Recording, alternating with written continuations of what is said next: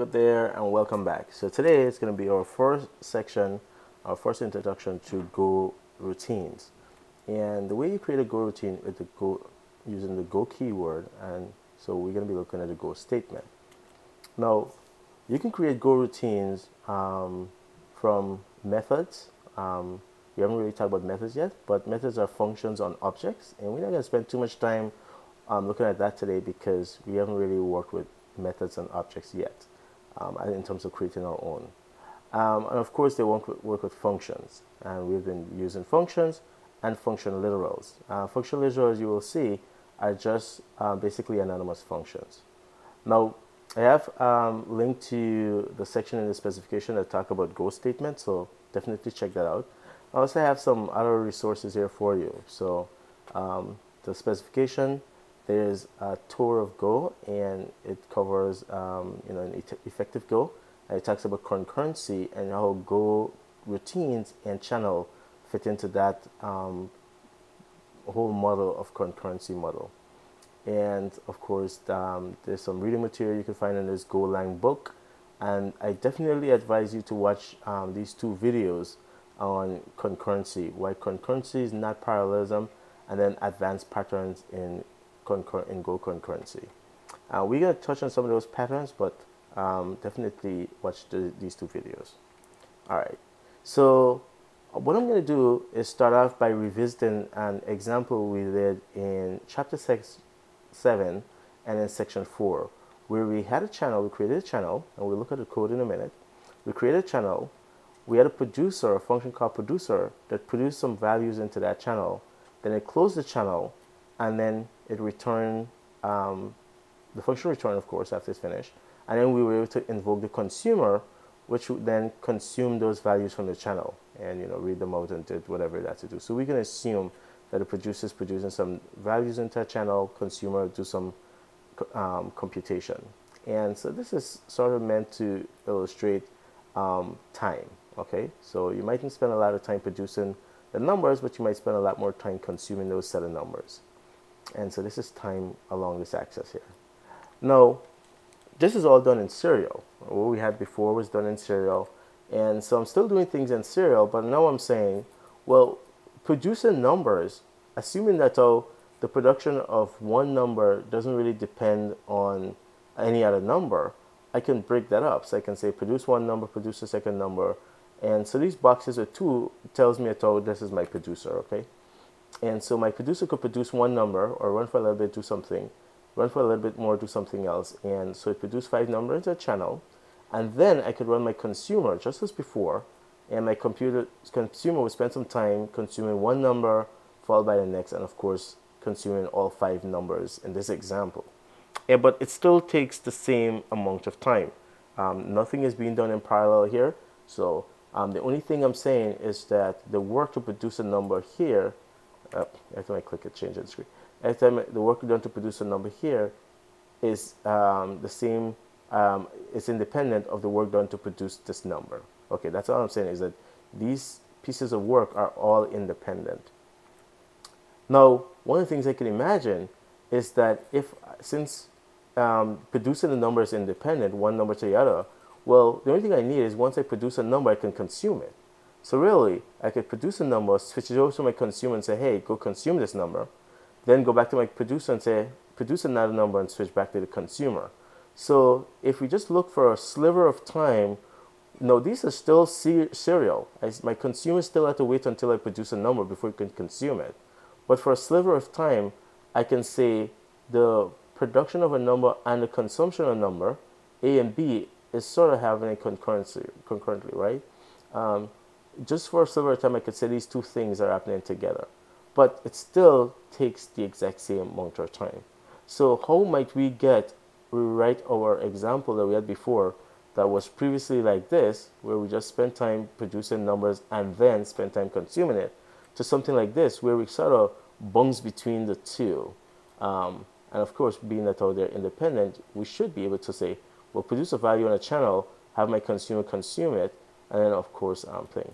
Now, it mightn't be exactly like this. I might be able to produce 2 values before my consumer gets to consume 1. So I'm just making an idealized simplification here.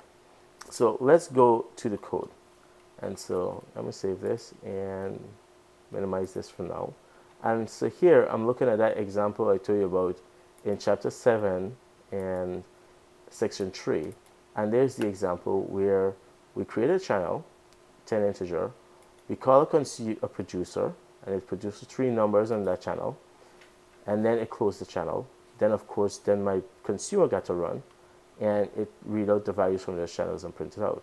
So what we're going to do is we're going to start off our example here with that code. So I have a directory here for chapter 8 section 1, and what I'm going to do is I'm going to copy the code from 703 main. I'm going to copy that into here, main. Okay, and so now let me quit this editor and open the one I want. So I'm going to go up into 01 here and then say code. And so now in chapter 8 section 1 we're really starting with the same exact code, but of course this is introduction to Go statement, right? Introducing Go statement. All right, and so we start out with the same example, and let's just run it and see how it runs. Go run main, and this is what we get, right? Right into channel, reading from channel. But right now I don't want to focus on whether this is a read-only channel or write-only channel, so I'm going to take that out. What I really want to focus on, the fact is that I want to do things in such a way that I don't have to wait on each other. And the reason why I had to wait until I finished producing before I could go consume is because of the fact that I only had one Go routine, which is running my main, and it executed this function first, then this, then this. Now, if I put the Go keyword in front of this, and then I put the Go, well, I'm going to not put the Go keyword here. What I'm going to actually do now is actually have something where here I've created another Go routine, which is going to spin up and have the numbers be produced here on this channel. And the main Go routine, after the main Go routine launches this is its own Go routine. So you could think of this as Go routine 2 is going to be running, producing values. And my main Go routine is going to come back and it's going to be running this consume. And so while it's sitting in consume is ready to read a value from the channel. And it may not be a channel because this Go routine may not start up yet to read from it, but that's okay. Because I have 2 Go routines running, my program is not going to say, oh, I'm blocked or deadlocked, because it knows that, you know what, the other Go routine that's running here will eventually produce a value, right? So there's another Go routine. So let's check that out. And here I'm going to instead, let's do this. You know what?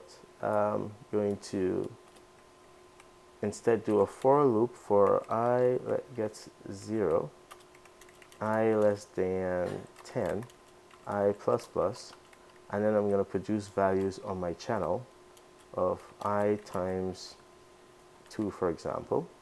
And then I'll probably sleep in between producing values, and I could sleep wherever. I could sleep before I produce a value or after I produce it. So I'm going to say time, I'm going to say do this, time that after, and I'm going to say 200 times milliseconds, right? Okay, so basically I'm going to call time that after to produce a channel, and then after that channel I'm going to essentially try to read the time. So it's going to be blocked here. Oh, actually I don't even have to do this. I can say why am I doing this? I can say time that sleep for 2 milliseconds. Yep, I don't even need to do it that way. I'll just do time that sleep for 2 milliseconds. Okay, 200 milliseconds. So I'm going to come with 200 milliseconds, and what's going to happen is this is going to start up, get blocked here. This Go routine is going to be blocked, but that's okay. I have another Go routine, the main one running this consumer. It's going to come try to read from this channel. Nothing is going to be in the channel, and then it's going to wait there, until this guy pushes over a value. Then it's going to consume it and print it out. And one of the things I can do is I can actually say, put this in here. Let's do this. I'm going to put in here, what did I do? This. I'm going to say in here, write into channel. Okay? And then put here, oh, when it's read from a channel, it writes it out. So that's okay. Okay? And let's run this. And I'm going to say, go run again. And notice you can see what's happening now. Right into channel 0. And then, of course, once it wrote that value, I was able to read it out. In this case, it looked exactly like in my idealized case where I wrote a value, consume it, wrote a value, consume it, right?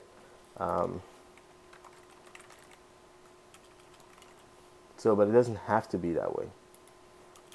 It wouldn't always be that way. So let's do that. And then once I close my channel, well, there wasn't anything else, right? If I take out this sleep time here, maybe you might see something different where I might produce multiple values and then read from it. It all depends on how fast these Go routines are getting scheduled, which we're going to look at in a future video.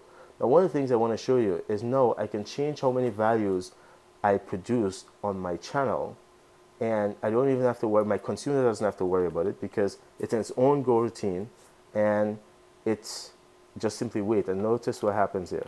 Just like I was saying before, I can write a number of values into the channel, and because I have a buffer of 10, my producer might be able to write 10 values into that channel. When it gets an opportunity, then it can't write anymore, and then the consumer consume a value, and then of course they have to wait until well, here my producer gets to write some value into that channel, then it's blocked, and my consumer gets to read some number of value, and they toggle between. But it doesn't matter. As you can see, they work just fine. I don't have to schedule it. I don't have to worry about which one works when and which one gets to run. Go takes care of that for me. We're going to talk a little bit more about how that's get done. I remember when we had unbuffered channel, how that was a problem. Well, look at this. I can have a channel now that's unbuffered, and it's simply going to be that I write one value, read a value, write a value, read a value, right? And no problem. The other one thing. Now, the reason why this might look like I was able to write two values and then read two values is because of the order in which it gets printed on the screen. But I can assure you that we don't have any buffer here. As soon as I write, only when I write consent a value, that I could read another value. Okay, and so it doesn't matter what my buffering is now, because I have multiple Go routine. It works just fine. Okay, so I can make that 50, whatever, or no buffering.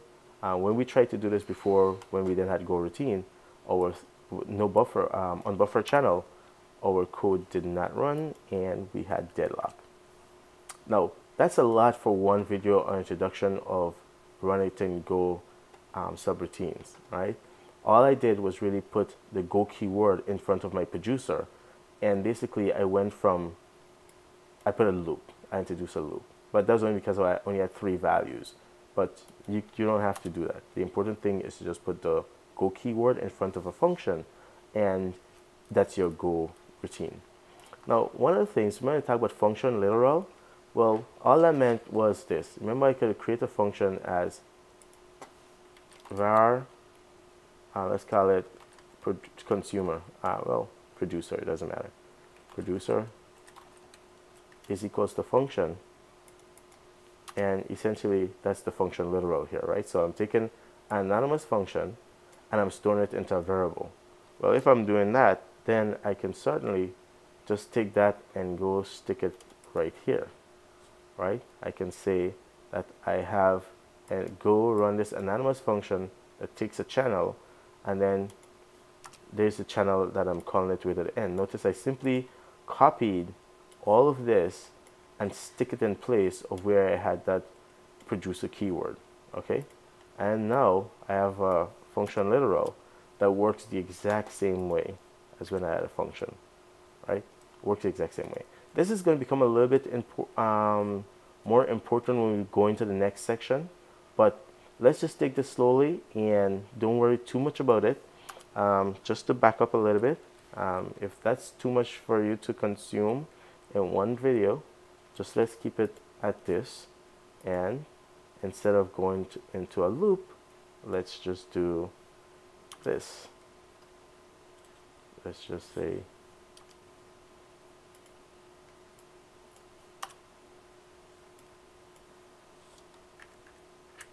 write some values, and so maybe 2, 5, 1, 9, 0. Okay, and that works the exact same. I don't know why it's showing.